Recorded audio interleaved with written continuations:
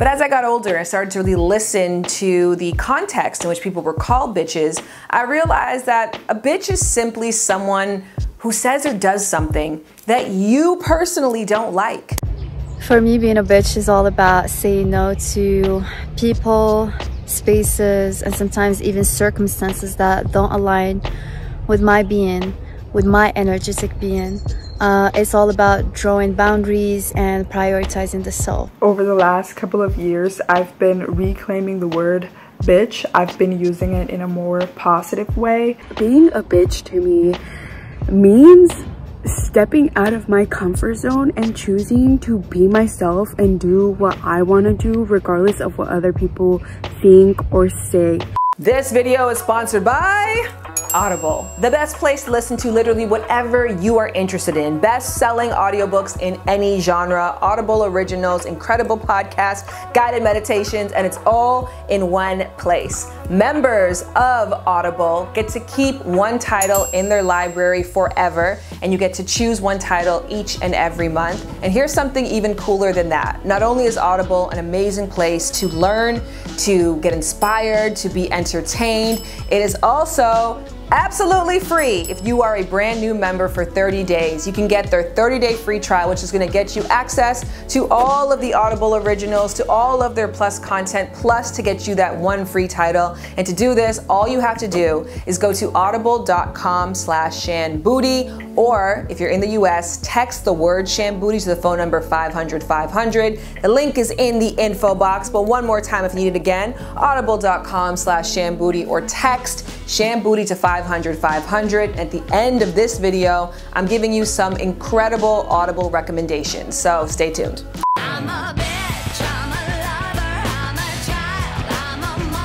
Hi there, lovers and friends. So in this video, I want to explore a word that can be very provocative or empowering, and I really wanted to lean into the empowering side of it.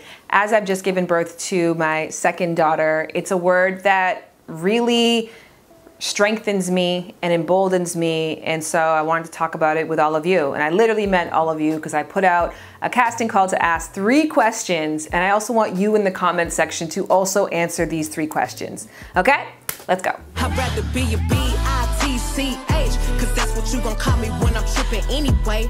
When I was younger, I thought being a bitch or being called a bitch was the worst thing possible, because the definition that was fed to me was a bitch is someone who is mean, disrespectful, who is rude, who is angry, and most of all, worst of all, is unhappy. And that person is so unhappy that they take that out on anyone in their path, and that's what a bitch is. But as I got older and I started to really listen to the context in which people were called bitches, I realized that a bitch is simply someone who says or does something that you personally don't like. You are a bitch! Why? Because I'm telling the truth? That makes me a bitch? And the more I analyzed it, I realized there's a lot of reasons that people don't like the way somebody acted or what someone said that have nothing to do with that person's goodness, and instead the other person's intentions. So for example, if I really want a yes out of you and you say no, oh, I call you a bitch. But that person was just standing up for their own boundaries and advocating for their own needs. If I really want someone to back down and they won't, and they stand their ground and they stand in their truth, well, that person's a bitch, rather than that person is strong and assured and confident. And when I realized the way in which this word was being misused, I decided to reclaim it. And now I am proudly a bitch. And if I overhear people calling me a bitch, I get a little tinge of pride. Don't get me wrong, I do check myself, but the word bitch, that's not gonna be the trigger to get me there. That's a trigger for me to be like, I am that bitch. I know. A lot of you have been following me for a very long time, and as a result, you have seen my ups and my downs. Oh. I just started not feeling well all the time. And my downs. Why does God only want me to minimally receive some form of success? Why aren't I massively successful? And then there's this down. God bless her, she's so cute. I mean, first of all, I feel confident enough in my abilities to say, I got something to say. I got 300 pages worth of something to say, and this is fantastic, and my work is good, and I am good enough. I truly believe that being vulnerable, raw, naked, and vocal during my low points is one of my superpowers. And I do think it is something that deeply saved me, not just online and the support I got from many of you, but in my everyday life, the relationships that I've formed with people, the people who came into my life during these times, because I wasn't afraid to say I need help and I need saving in ways that I'm not capable of doing myself. But the flip side, the dark side to doing this is that you end up forming a lot of relationships that are based around the dynamic of you needing saving and them being the savior.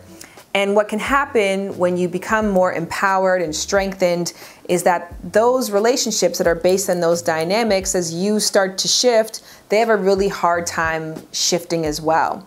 And in October of 2020, I was pregnant with my first kid. I had just bought a new home. I was on a show that my name was in the title. I was just in a place where I started to really finally feel like I have this figured out. I have both feet firmly placed on the ground. I know who I am. I know what's important, and I'm not a fuck up.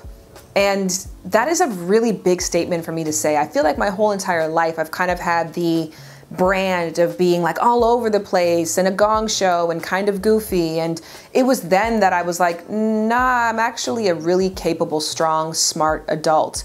And as I made that realization, I also started to realize that there was 3 foundational relationships in my life that were not acknowledging that or not adjusting to that, because those relationships really became strong during my low points. And those individuals had a hard time adjusting to the new power dynamics. No longer did I need an advice giver or a patriarchal or matriarchal figure. I needed collaborators. I needed equals. And trying to shake those relationships out of that phase, I think, is really what unleashed my bitch. And I'm gonna be honest, I've only gotten more aggressive and more sure in my bitchy side since those things have happened. And I would love to tell you the happily ever after, end to this story, is that those relationships rose to the occasion, they shifted, and now they're completely better. Some of them will never be the same. Some of them don't exist anymore. But my bitch is here, and she's here to stay. And my kids and my closest relationships, my marriage, my work benefits from her. So it was a small price to pay. And it doesn't discount the fact that I am so grateful for what those people did in my life at that time. But things change, and not everybody can change with it.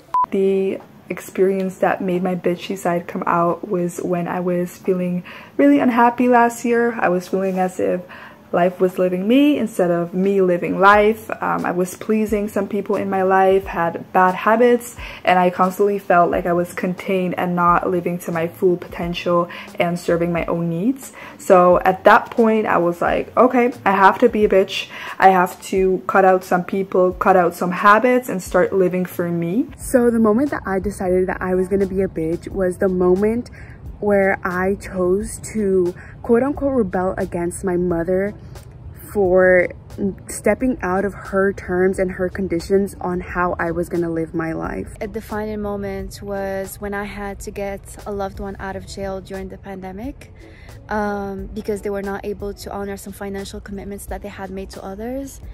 And that was a huge moment for me because this person is the most loving, most giving person I've ever known, and seeing them get locked up because they've been so given and they cared about themselves last was a very scary thing to me. Life's a bitch, and that's a bitch, but bitches are good.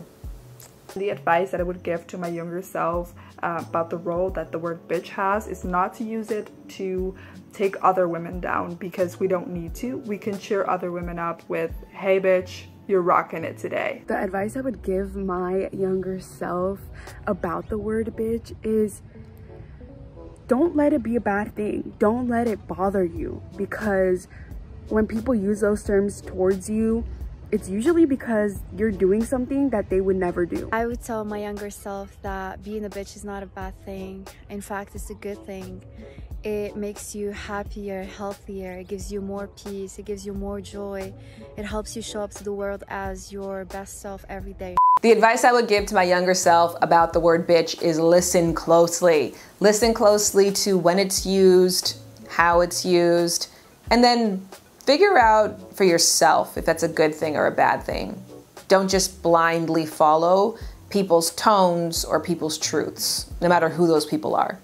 Shout out to everyone who took part in this video, and big thank you to the sponsor of this video, which is Audible, the largest selection of audio entertainment on the planet, a place you can go to listen to audiobooks, guided meditations, Audible originals, podcasts, guided fitness, and so much more. All you have to do to get in on this goodness is click a link. Yes, they have a free 30-day trial, which is going to allow you to be an Audible member. And as an Audible member, you get one free title of an audiobook, bestseller, new release, and all, to keep forever, despite what you choose to do or not to do after your 30-day free trial is up. And you also get access to all of their other incredible content, so many hours to listen to. So I highly suggest you go to audible.com/shanboody or text the word shanboody if you're in the US to the phone number 500-500. Again, audible.com/shanboody or text shanboody to the phone number 500-500. And now, as promised, I asked all of you, in the theme, in the energy of this video, what are some audiobooks that you recommend? And here's what you said.